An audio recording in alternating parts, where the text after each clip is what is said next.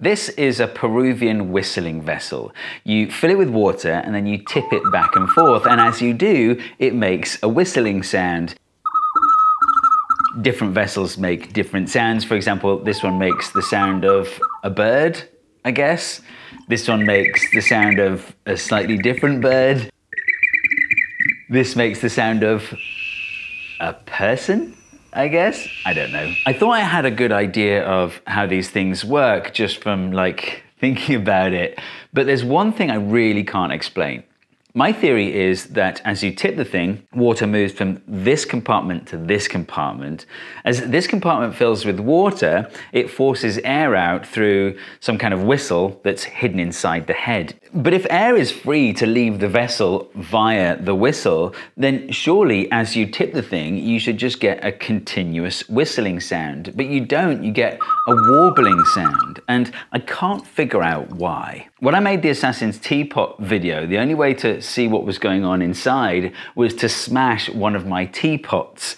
And a commenter said, "Why didn't you just get it x-rayed?" And I thought, yeah, great, I'll just take it down to my local x-ray shop. Thanks for the advice. And then brilliantly, I got an email from a company called Creative Electron based in California saying, "We x-ray things for a living. If you ever want to see inside something without smashing it, give us a call." You might recognize Creative Electron's work from the Veritasium video about bowling balls. It's a really good video, the link's in the card and the description. But when loads of you sent me the Peruvian whistling vessel as an idea for a video, I really didn't want to smash one because they're handmade and it just didn't feel right. So I thought, I'll send a few to Creative Electron, see what they can do. But also, I mean, how cool would it be to get an x-ray of these things? So here you go, this is the first vessel I showed you. It's the one from the thumbnail. There's definitely something interesting going on in the head. So I asked them to take a closer look with their scanner and they took images from all around it so we can kind of pan around. How cool is that?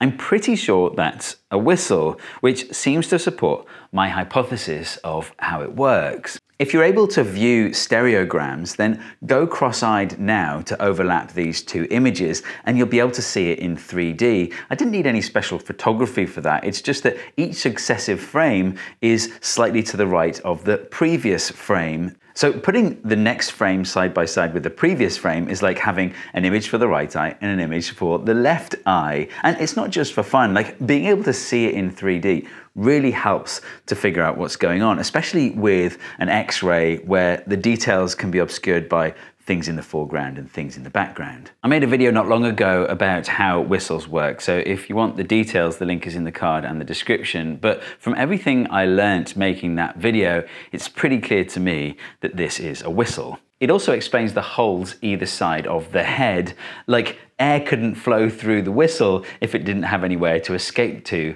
I imagine those holes make the whistling sound easier to hear as well. My goal, of course, was to make a 2D transparent version of the Peruvian whistling vessel, and these x-rays gave me just about what I need for that, and here it is. Annoyingly, it doesn't work. It doesn't make a whistling sound when you tip it back and forth. It does whistle if I blow through this hole, but that's really not the point.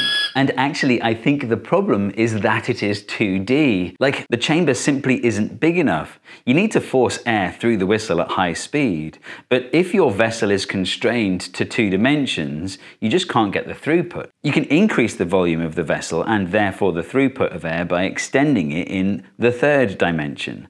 But I really wanted to get something transparent that worked, and I had an idea. Although I didn't want to smash the thing, I thought maybe I can cut the thing in half and still have it work. I thought about getting it cut with a water jet, but the problem is it's not perfectly symmetrical because it's made by hand.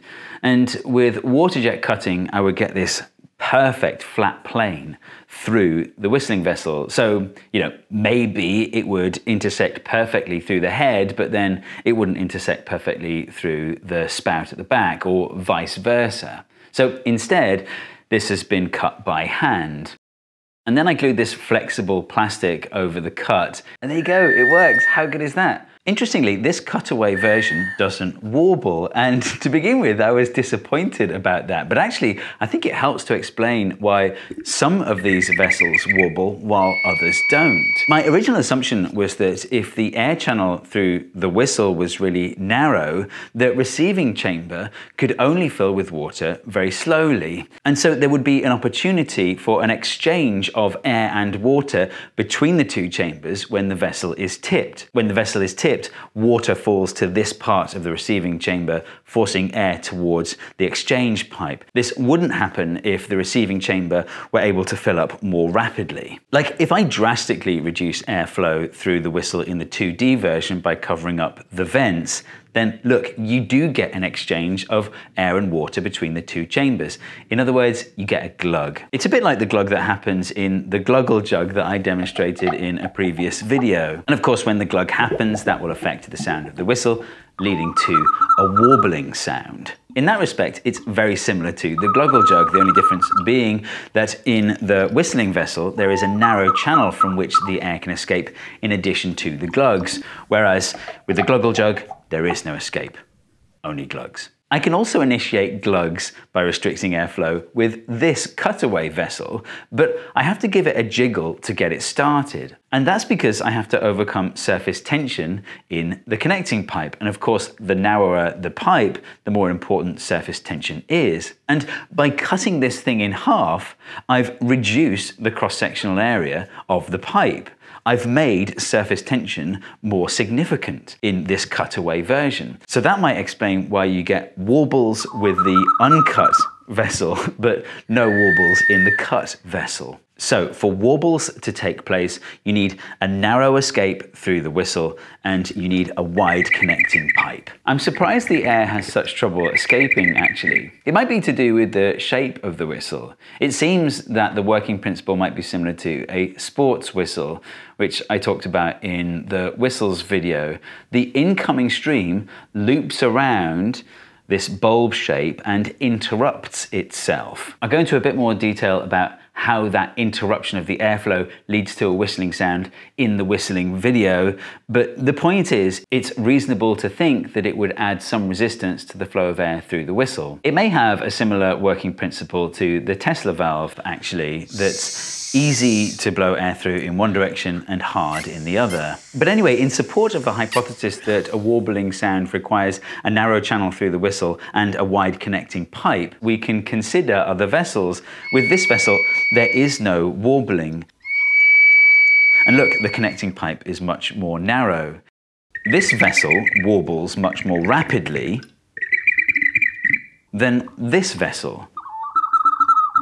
And that makes sense because the connecting pipe in this vessel is wider and shorter than it is in this vessel. And actually, in the X-rays, you can compare the whistle parts and see that actually they seem to have very similar geometry. So it's not a difference in the rate of flow of air, it's a difference in surface tension effects in the connecting pipe. The person whistling vessel, as I'm calling it, has a much wider connecting pipe and yet doesn't warble, which seems to contradict my hypothesis, except that if you look in the X-ray, you can see that the whistle mechanism has a much wider pipe. The air can escape so rapidly that the chambers aren't given a chance to glug. And in fact, if I restrict airflow out the whistle, you get incredibly rapid glugs.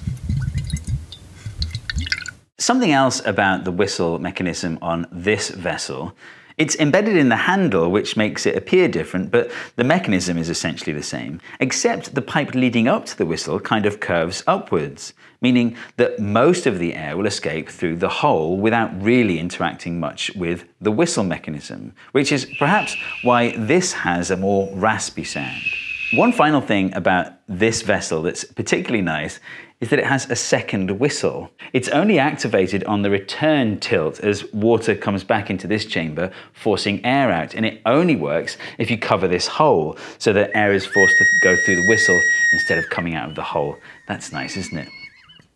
Thank you to the sponsor of this video, Jane Street. Jane Street is the perfect sponsor because they don't want anything from you. They don't want your money. They don't want you to sign up for anything. They just really enjoy finding out how things work and solving problems. In other words, they're just like you and me, and they wanted to support my channel. To be a little more specific about what Jane Street do, they enjoy figuring out how things work and solving problems in the financial world. If you enjoy doing those things in that context and you're looking for a job, then I strongly encourage you to get in touch with my friends at Jane Street. The link for that is in the description.